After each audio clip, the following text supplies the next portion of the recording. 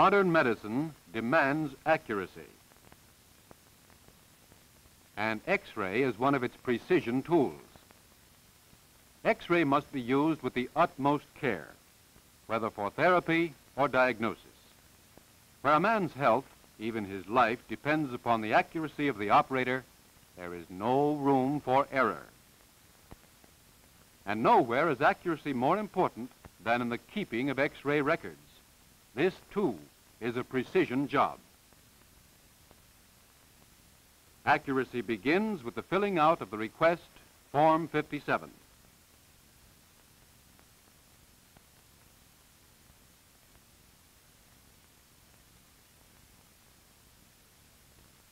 Write the patient's name clearly.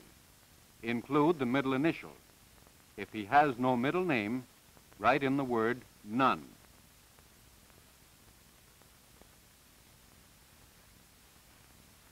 If the patient is from the outpatient department, the doctor should indicate where he's stationed so that he can be reached in a hurry if necessary and reports forwarded without delay.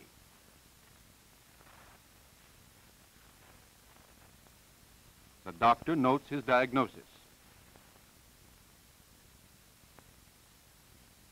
Then indicates the exact examination to be made.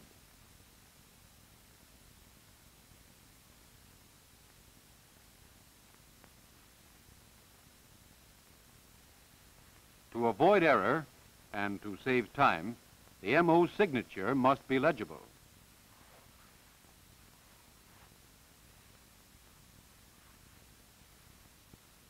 The patient and the request are now taken to the admission desk of the X-ray department.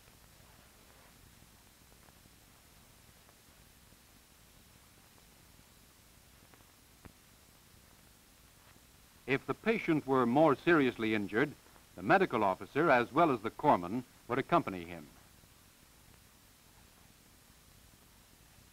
The request is inspected at the admission desk, and the name of the patient and the name of the doctor who ordered the X-ray are carefully verified by the clerk. In routine cases, the requests are brought to the X-ray department in advance, and the patient sent for as work permits. The patient's name, status, and location are entered in a logbook.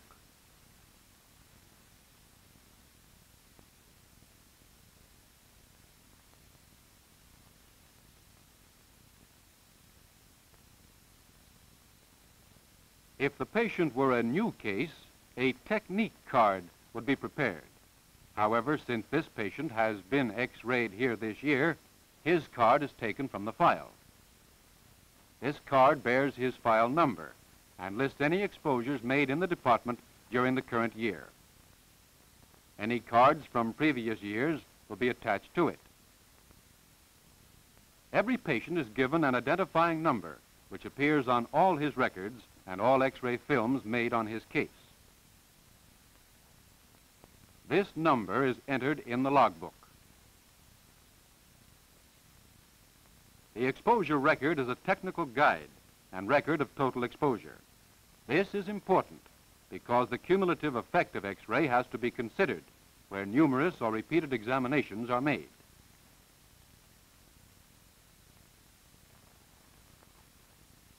Two copies of Form 57 are typed.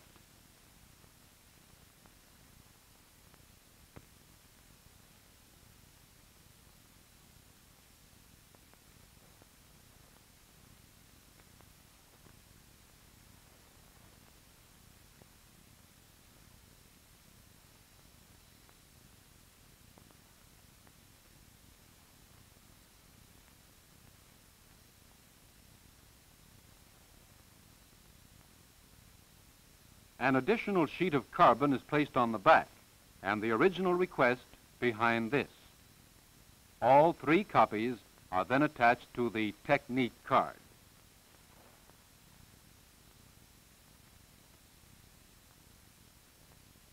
In emergencies, filling out forms need not delay the start of radiography if the correct identification number has been assigned and the nature of the work to be done is known. The papers of an emergency patient would follow him into the radiographic room.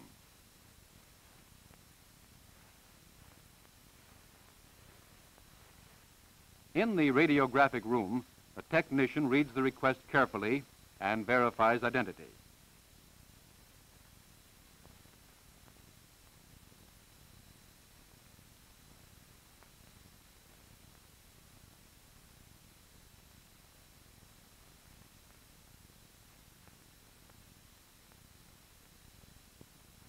He places the correct lead numbers, date, and side letter in a film marker, which serves for immediate and permanent identification.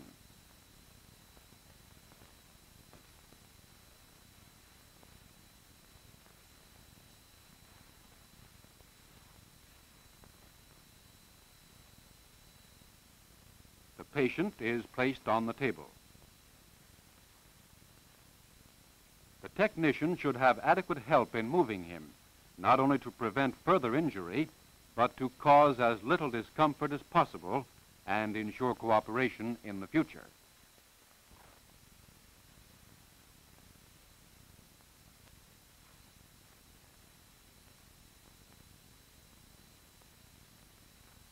The unexposed film in its holder is removed from the transfer cabinet. Holders of this type are called cassettes. They exclude all light and prevent fogging of the film.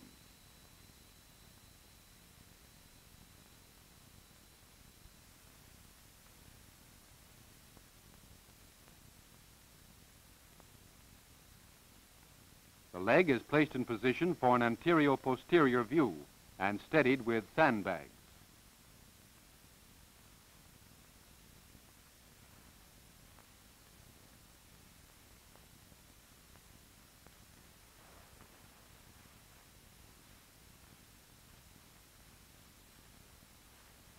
A lead plate blocks out the part of the film not needed for this exposure.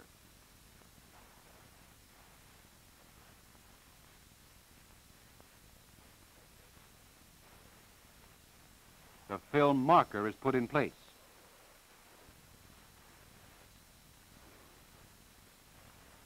The part to be X-rayed is measured, for the thickness of the part determines the amount of voltage which must be used. The height and direction of the X-ray tube is adjusted.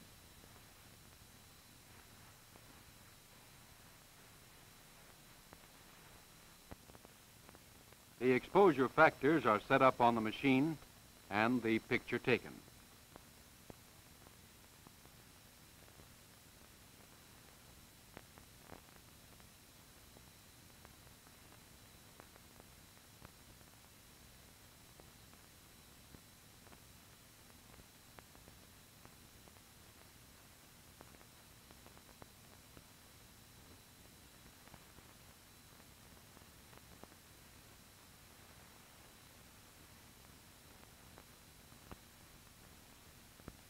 The lead plate is now arranged so that the unexposed part may be used for the next view, the lateral.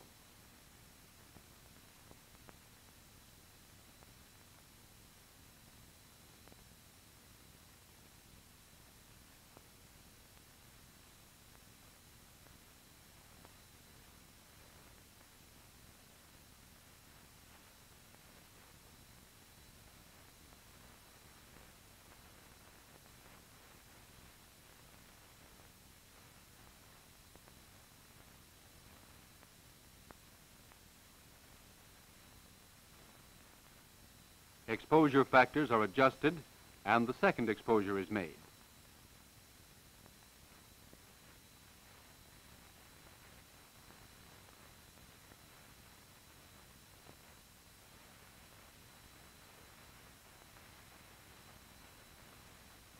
The sandbags and lead plate are removed.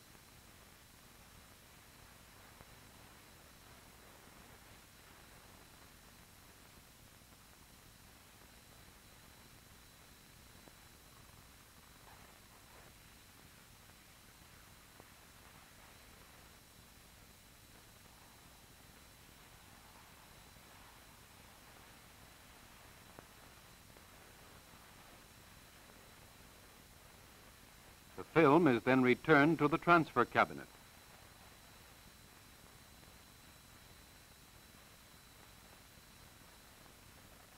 Outpatients and emergency cases are kept in the X-ray department until the film is developed, and it is certain that the pictures are satisfactory. Routine hospital cases, however, such as this one, are returned immediately to their wards.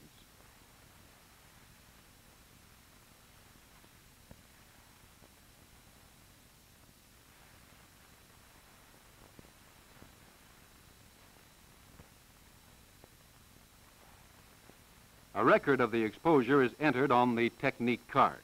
This should include date, part X-rayed, thickness of the part, kilovoltage, milliamperage, exposure time, distance, ray direction, machine used, whether or not screens were used or the bucky, size and number of films used, and the technician's initials.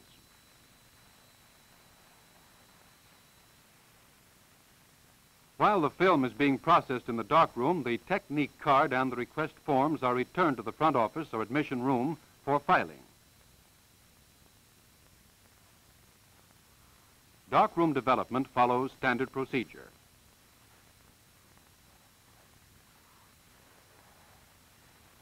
In emergency cases, films may be read immediately after processing and while still wet. This is called the wet plate reading. The medical officer's suspicions have been confirmed. The X-ray shows clearly a break in the small bone of the lower leg. A report of it is made by the röntgenologist to the medical officer over the telephone or by memorandum. The final and more careful reading must still be made after the film is washed and dried.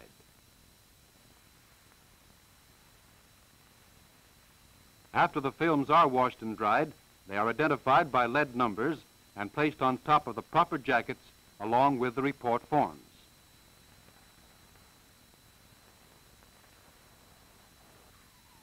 The films are now ready for interpretation.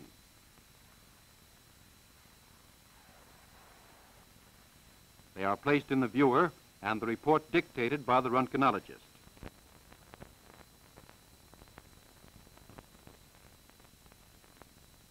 Films of special medical interest are noted in an index book, and descriptive cards are made out for the anatomical pathological file.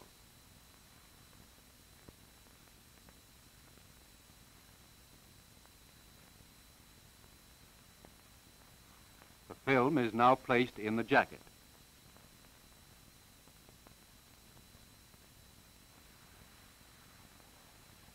The film jackets are put temporarily in a convenient place. The reports are transcribed, after which they are returned to the röntgenologist for his review and signature.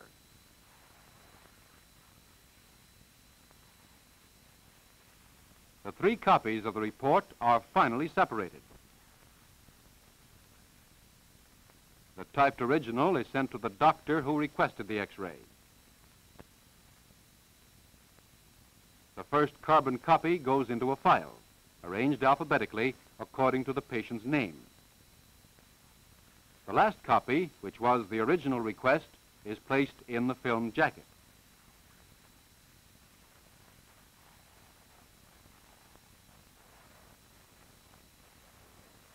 These jackets are now filed with great care. They are arranged numerically according to the patient's file number. They will remain here for a year, after which time they will be placed in the back files according to year and number. Whenever these films become important to a case which is again being radiographed, they are transferred from the old to the current file, and a note is made on the old jacket to that effect.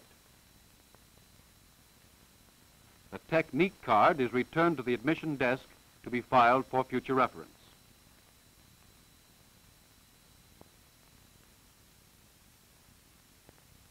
A thorough system for handling both equipment and records has been worked out through years of experience in the Navy. Every step in the clerical chain demands the same care and precision required in the interpretation of films or in the operation of radiographic equipment. X-ray is one of medicine's finest weapons. Use it accurately. Aim it well.